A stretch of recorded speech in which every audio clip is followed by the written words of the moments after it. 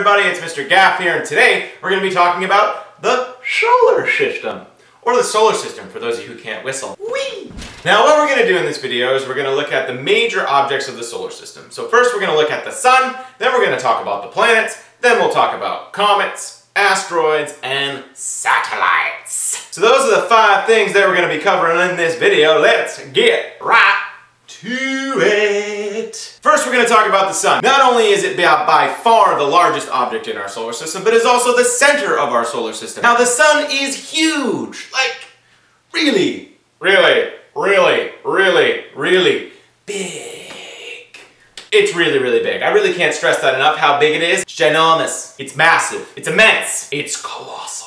It's large. It's just really big. The sun accounts for 99.9% of the mass in our solar system. That includes all the other planets, asteroids, comets, and satellites combined. It is 99.9% or almost all of the mass, which is crazy. A lot of people are probably like, well, Earth's pretty big, right? Yeah. Alright, dude. I'm sorry, but no. You could fit 1,300,000 Earths into the sun. The funny thing about this is that our sun is actually just kind of a medium-sized star. Compared to the other stars that you see in the night sky, the sun's kind of right in the middle. Now there are a lot of stars that are smaller than the sun, but there are a lot of stars that are way bigger than the sun. Some solar systems also have 2 suns, which can probably get pretty awkward at family reunions. I'm your son. Well, I'm your son.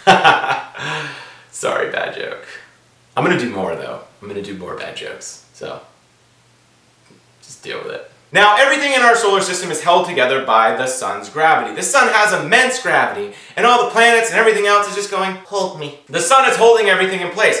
Everything orbits the sun. It follows a pattern around the sun. Now, depending on how far objects are from the sun, it takes a longer time for it to orbit. But we're going to get into that when we talk about the planets and all the other jazz. So that's the sun, by far the most important thing in our entire solar system. Without the sun, we would have no heat, light, energy, and there could be no life. So it's a pretty big deal. Okay, so now that we've talked about what's at the center of our universe, the sun, which is holding everything in place, we can now talk about the planets. Now there are 8 planets in our solar system. If we were to list them off in order from the sun, we would have Mercury, Venus, Earth, Mars, Jupiter, Saturn, Uranus, and Neptune. Now you can group the planets up into 2 types. The 4 planets closest to the Earth, Mercury, Venus, Earth, and Mars, are all what we call terrestrial or rocky planets. This means that their surface is made mostly of rocks and solid materials. After the terrestrial planets, the 4 guys on the outside are what we call gas giants. And not like that gas. Now this is a really simple name for these 4 planets out there. They are made mostly of gas, and guess what?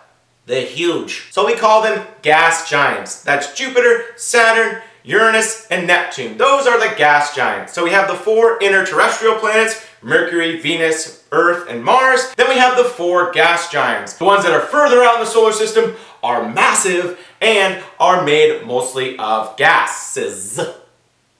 More than one. So now let's start with some fun facts about each planet. We'll start with our boy, Mercury. Mercury is the closest planet to the sun. It is also the smallest planet. Oh, little guy. Little guy. Now, because Mercury is so close to the sun, it doesn't take long for it to complete one orbit around the sun. On Earth, an orbit takes 365 days, also called a year. It only takes Mercury 88 days to go around the sun. So a year on Mercury is actually only 88 days long. So if you all lived on Mercury, you'd be roughly 4 times as old as you are now. So in less than 1 Earth year, or 352 days, Mercury has already orbited the sun 4 times. Or in other words, completed 4 years on that planet. Mercury's probably sitting there like, let's go. Let's go. So that's Mercury. It's the closest to the sun and is also the smallest planet. Let's move on to Venus. And not the tennis star. I told you I was going to have more bad jokes. I wasn't lying. Now, Venus's size is very similar to that of Earth's. Venus is also the 2nd brightest nighttime object in the sky. So you should be able to see it if you know where to look. Where's Venus?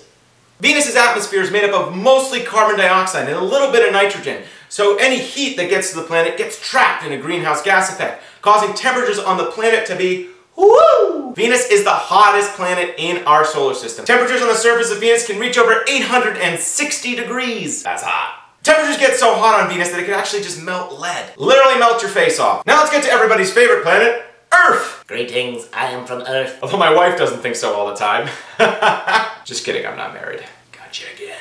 That's number 3. Now, Earth is a miraculous planet with a bunch of different life forms and a great atmosphere which helps support life. Unlike Mercury and Venus, Earth has a moon.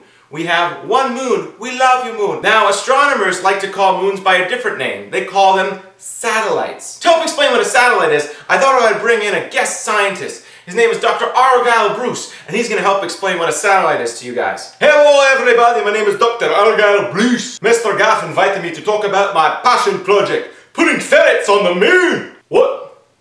No.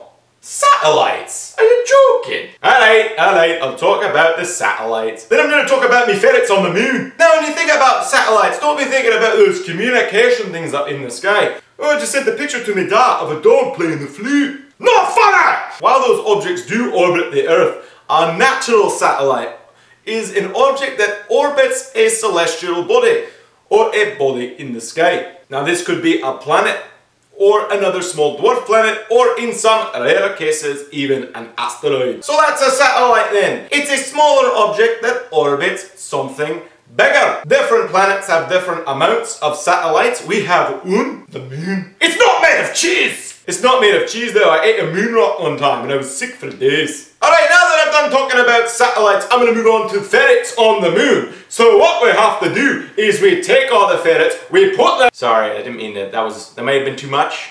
I'm sorry. He's a good guy. Trust me, he's a good guy. So back to Earth. Now, why does life exist on Earth and not really anywhere else in our solar system? Well, Earth exists in what astronomers call a Goldilocks zone. This name actually does come from the famous story about Goldilocks, who should have been arrested for breaking and entering to the bear's house and stealing their stuff. Now, if you don't know that story, Goldilocks went into the bear's house, ate some porridge. One was a little too hot, one was a little too cold, and one was just right. Now, Earth exists a distance from the sun that is just right for supporting life. Woo! Lucky us. If we were further out, it would be a little bit too cold. If we were further in, it would be too hot. So we're right in that Goldilocks or just right zone where we can sustain life. Yay! So that's the Earth. We love it. Let's get on to Mars. Mars, kid. I love Mars. Mars bars. Get some Mars bars up in here. Mars is a fantastic candy company. You're doing a great job. Shout out to you. Keep it up. Call me. I got some ideas. Now, Mars is called the red planet, and it's actually a decent amount smaller than Earth. Mars is actually the second smallest planet in the solar system. People lately have been obsessed with going to Mars.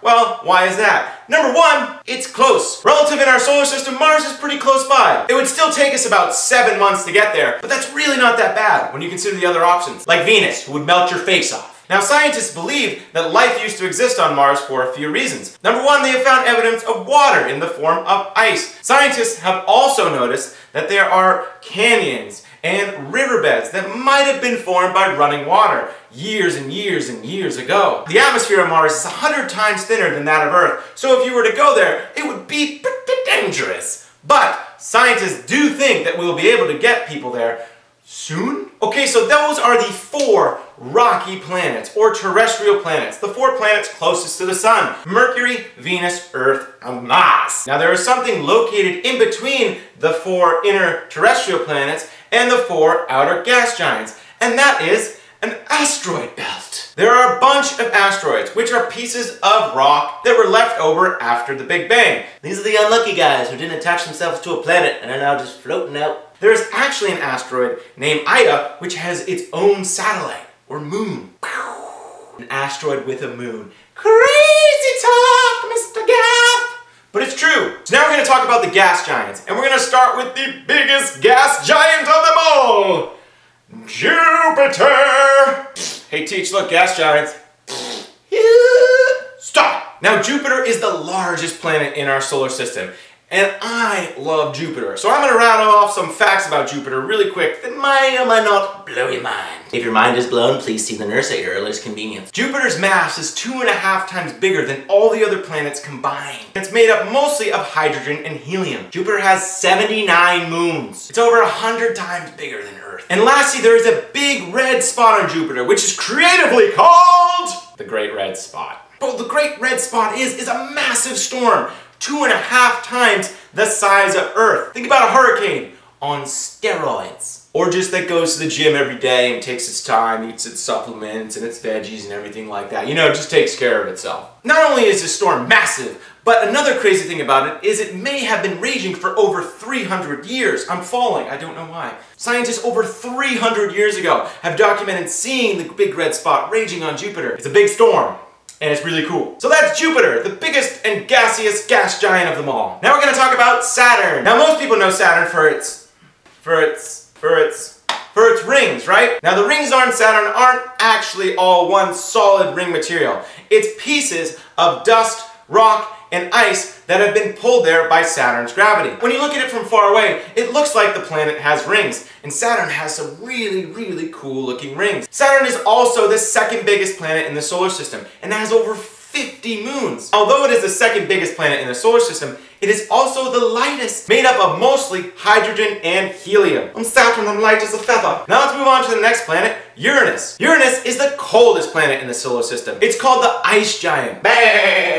Uranus has a core that's the size of the Earth, and it also has 27 moons. Now it takes Uranus 84 years to complete one orbit or revolution around the sun. That means season on Uranus can last up to 20 years. Uranus also has rings, but they're not as pronounced or defined as Saturn. And lastly, we get to Neptune, which looks like a big blue candy. Delicious. It takes Neptune 165 years to make one full orbit around the sun. Neptune has 14 moons and some of the craziest weather in the solar system. Winds on Neptune can reach speeds of up to 1,200 miles per hour, which is actually faster than the speed of sound. What? So those are the four gas giants, the four planets that are located furthest out. We have Jupiter, Saturn, Uranus, and Neptune. Last thing we're going to look at are comets. Comets are pieces of frozen rock and ice that orbit the sun. You can think about comets like giant snowballs. As comets get close to the sun, they are warmed by the sun, and then they release gases. This can make it look like comets have a tail, which looks really cool. The most famous of these comets is Halley's Comet, which passes by the Earth every 75 years or so. It was last seen in 1986, so you do the math. That's it, guys. That's all I have for the solar system. I'm about to take off. I wanted to leave you with one last terrible joke, and I believe that I have.